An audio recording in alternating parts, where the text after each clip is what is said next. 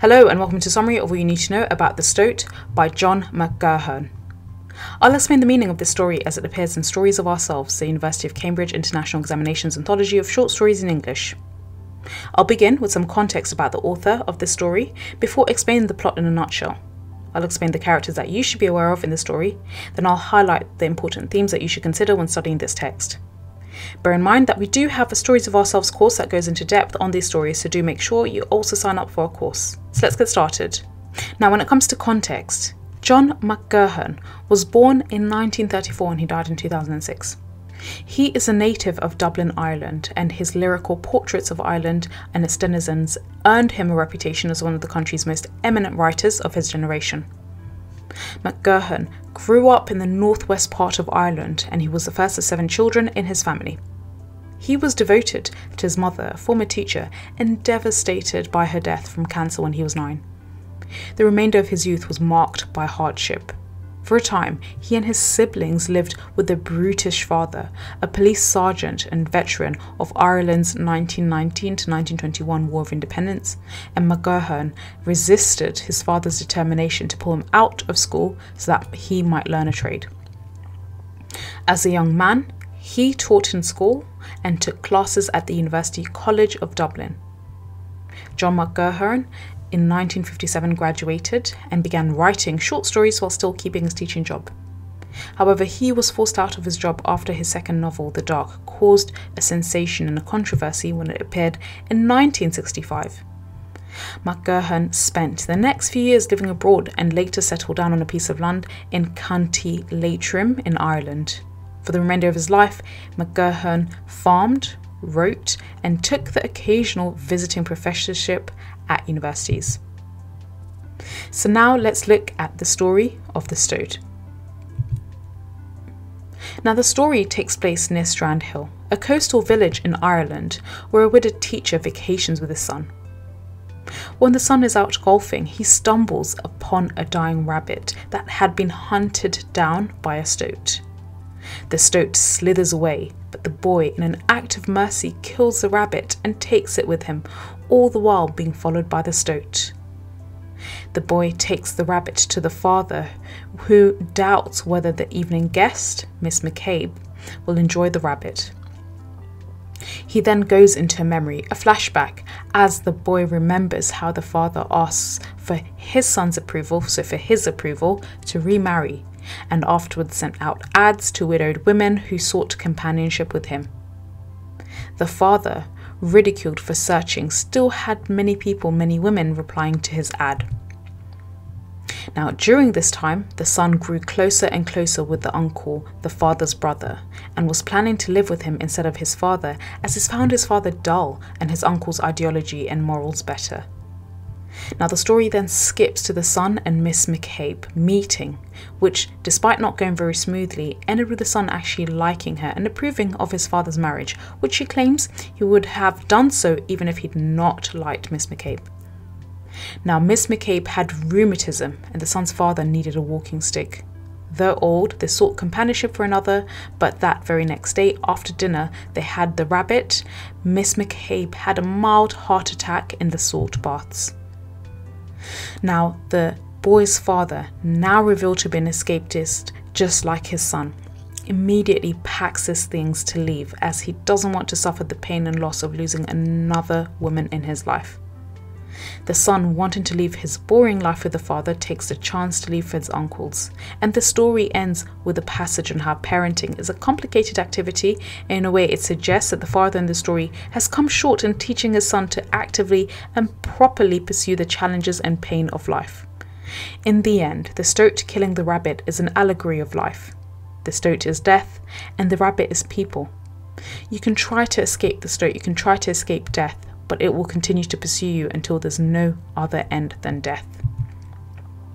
Now, when it comes to the characters, the first is the boy. So the boy, who's the story's protagonist, is a student pursuing medicine in university. We learn he has a close relationship with his uncle, whose path he followed in spite of his own father wanting him to work as a banker. We learn that he and his father have a somewhat distant relationship. His mother died, and his father, who's now older, wants to just remarry simply for companionship. The other character is the father, so he's a 52-year-old school teacher and a widower who's somewhat discontent with his job. However, he'll probably not leave as he's a comfortable position as a principal in this school. However, we learn that the father is quite lonely and he decides to put out an ad in a newspaper to find a woman to remarry for companionship in old age. However, he has very high standards and many women that he meets from this ad don't really meet this criteria, and he's somewhat envious of the relationship that his son has with his own brother, and he actively seeks his son's approval. The other character is the uncle. So the uncle has a very close relationship with the boy, the protagonist. The setting also, when the two go for a long walk after dinner, depicts a beautiful nature, showing the uncle of the relationship, or rather showing the nature of the relationship between the son and the uncle. Their relationship really blossoms gently. Now, the fact that the protagonist chooses to become a doctor like his surgeon uncle, going against his father's wishes of becoming a banker, shows the increasing closeness and also the reason of the distance the father has with the uncle. Yet the uncle doesn't actually feel that much empathy for his own brother. He mocks the boy's father for seeking a companion and putting an ad to look for women in the newspaper. Therefore, the uncle's relationship with his brother is quite strange, which probably pushed the father to look for someone because their familial ties were broken. Also, we learn that the uncle is somewhat boastful and arrogant. He wants to essentially be a bigwig in a small town. The other important character is the Stoat. It's described thus: "It slithered like a snake," to quote from the passage. It has sneaky, cunning, slithering connotations. This reminds us as readers of the tale of Adam and Eve and their sly encounter with the snake, and this biblical connotation emphasizes the manipulative nature of human beings.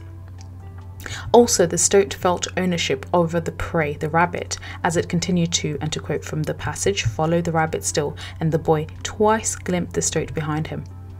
Now, this is a really primitive scene of prey versus predator, and this is further emphasized with the jungle setting of the story. Thus, the Stoat acts as a leitmotif for death, and the Stoat marks down his prey, and like death, this Stoat is inescapable. Now, when it comes to themes of the story, the first is of death. So the Stoat killing the rabbit is a symbol of death, and the protagonist's death and mother, as well as Miss McCabe's heart attack, shows death is ever present. The father of this boy fears the prospect of death and thus decides to end his relationship abruptly with Miss McCabe as he fears the spectre of death, and the end of the story is also interesting as McGahern repeats the beginning paragraph. Also, this repetition may be important as McGahern could be suggesting that just as the Stoat will kill again, so too symbolically will the protagonist's father. Just as Stoat has killed the rabbit, the protagonist's father has killed off his relationship with Miss McCabe, and he may do so with any other woman that doesn't match his strict criteria that he set out. The other theme is selfishness, so the protagonist's father, on hearing that Miss McCabe had a heart attack, decides to abandon any notions he had of getting engaged to Miss McCabe. It's as though the protagonist's father doesn't want to care for Miss McCabe should the need arise, and this may be important as it suggests that the protagonist's father is being selfish, thinking only of his own feelings rather than on how Miss McCabe must feel. The other theme is that of honesty. The father is not honest with Miss McCabe. He doesn't take responsibility for his actions. It would be more appropriate for him to be honest with Miss McCabe rather than simply abandoning her without any type of explanation. Not only is the protagonist's father acting selfishly, but he's also avoiding having to tell Miss McCabe as to why he no longer has any interest in seeking her or getting engaged. His actions lack any type of honesty. Another theme is that of rejection. So though the protagonist's father is looking for companionship, he also seems to be looking for perfection, yet he is not able to offer this himself. As a man, he's flawed. He's rejected and abandoned Miss McCabe for no other reason apart from the fact that she had a heart attack. The standard that the protagonist's father has set, and which many women have not been able to attain in all possibility, may not actually be realistic, and the protagonist's father himself has very little to offer, yet he rejects most of the women he meets. So that's all. If you found the summary video useful, do make sure you sign up for our Stories of Ourselves course. But also check out our website, which is www.firstratetutors.com, where you can find plenty of other English revision worksheets, model answers and online courses covering all the major syllabuses including Edexcel, AQA and IGCSE. Thank you so much for watching.